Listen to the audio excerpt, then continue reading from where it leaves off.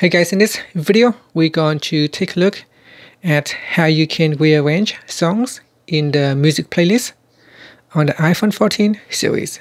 First, let's go back to the home screen by swiping up at the bottom of the screen. And from the home screen, open up the music app.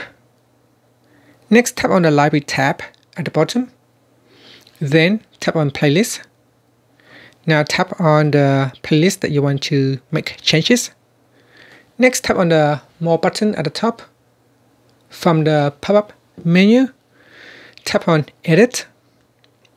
Now, from the list down here, simply touch and hold on the three lines next to the song, and then you can drag it up or down, and then continue to rearrange other songs. And that's it.